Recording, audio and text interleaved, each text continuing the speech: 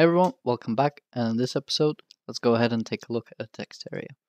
So let's go ahead and make our Textarea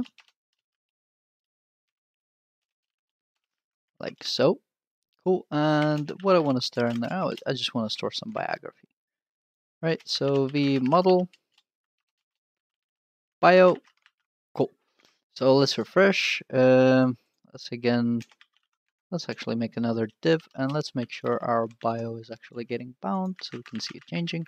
Cool.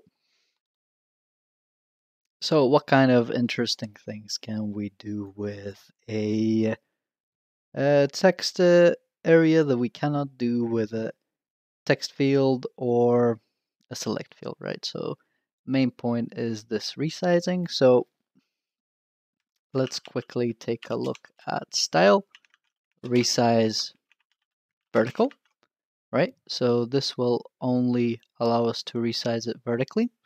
And if we say horizontal, right, this will allow us to resize it only horizontally.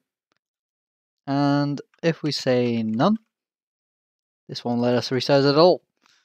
Okay, cool.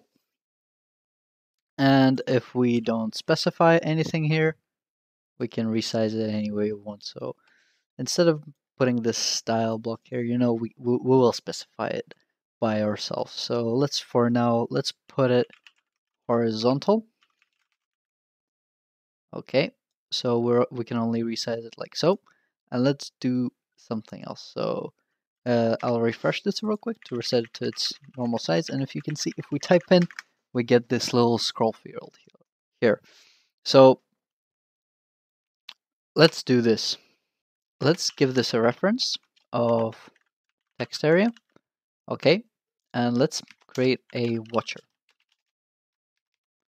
And in here, we're gonna watch bio. So we don't really care about the values, so I'm not gonna pass anything to here. And what I'm gonna do is I'm gonna grab this Textarea, and we can do console log. And at first, we're not gonna see anything interesting. So not this Textarea, rather actually this refs.textarea. Okay. So let's type something in, and you can see we're getting the element, which doesn't really help us much. But if we type in dir instead, let's refresh this, type something in, we can expand this text area and see all the different properties of it. Okay, so here I want to bring your attention to this scroll height here, which is 34. Now let's go ahead and make a little bit more so it's scrollable. So 34, and for the latest one, we have scroll height of 64. Cool. So what we can do, we can take this scroll height, we can go into styles, find the height here, and set it to this height somewhere in here. A, B, C, D, E, F, G, H. There we go. So there's our height. So let's go ahead and do this. So this dot text area style dot height equals this text area dot scroll height. Cool. So again, this won't work at first, I don't think. Nope. I think I actually might have set it to the wrong scroll height. And let me see. Nope, scroll height.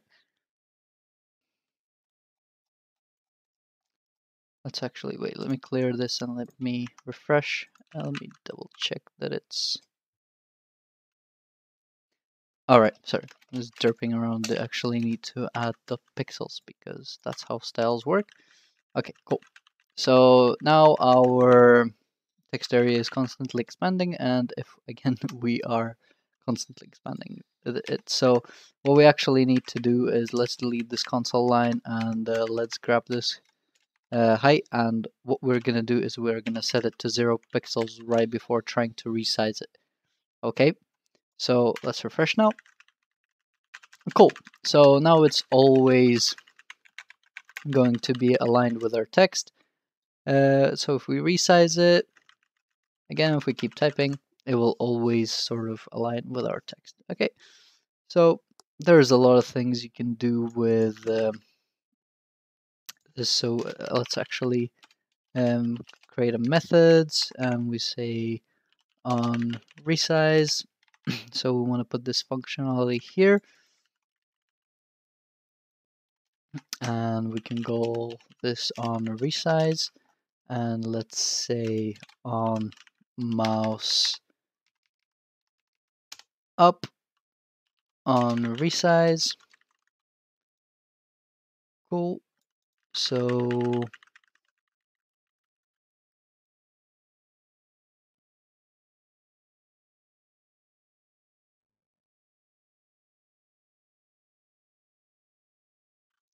let me actually wait again, refresh this. Okay, so it's resizing it correctly, and if we change the size like so, it will change it accordingly. A few ifs with this is if your mouse is out of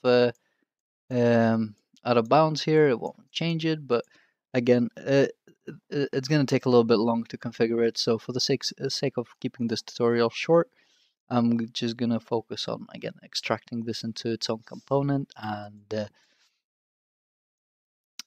make this about view rather than manipulating JavaScript and CSS. Okay, so let's go ahead and create a text area field dot view, and again, same as before, we want to use scaffold.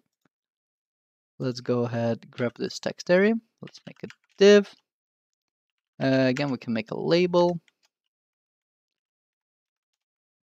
Let's make another div, put the text area here. Cool. I'll close this select field here.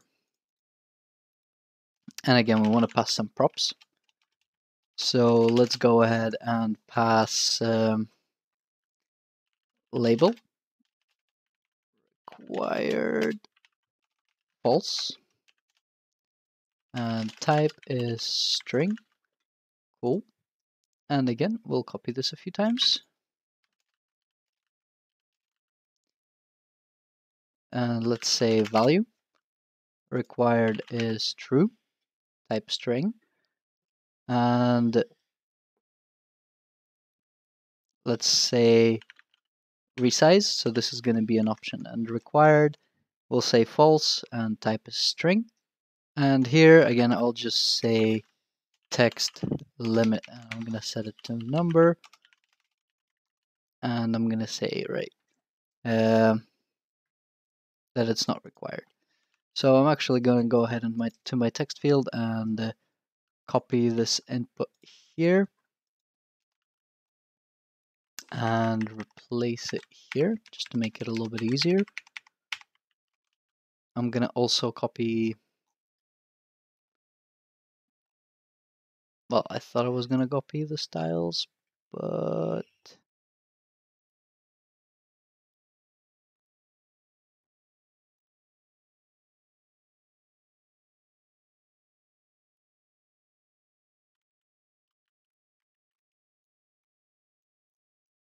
oh, okay.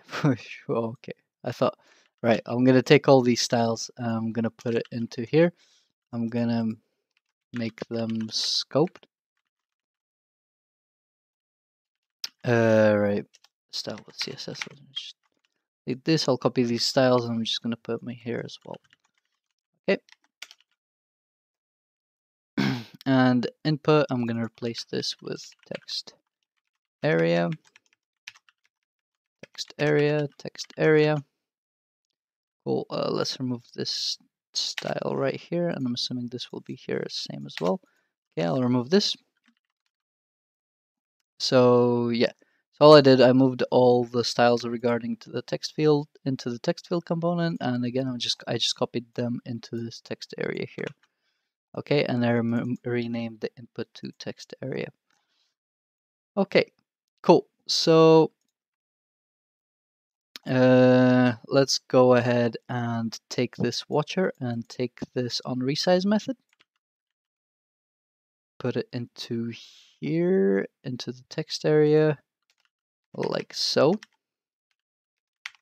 And here instead we want to watch the value.